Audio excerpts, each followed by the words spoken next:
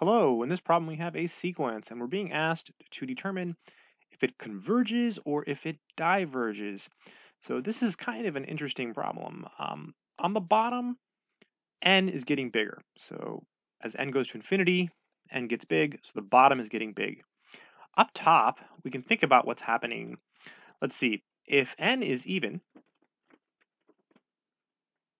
right, n is always an integer, so it's even or odd.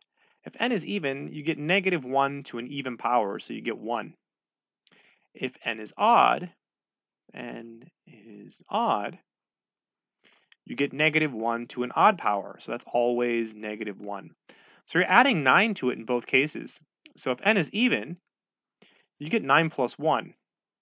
So you get 10. If n is odd, you get 9 minus 1. So it's 8. So the top piece is always going to be 8 or 10. Pretty cool. Let me go over that again.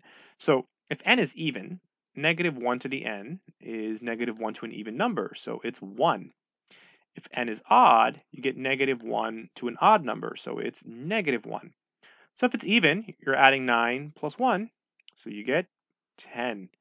If it's odd, you're doing 9 minus 1, so you get 8. So the top is always just going to be 8 or 10, 8 or 10, 8 or 10. And the bottom is getting really, really, really, really big. So this thing is getting really, really small. So this should approach 0.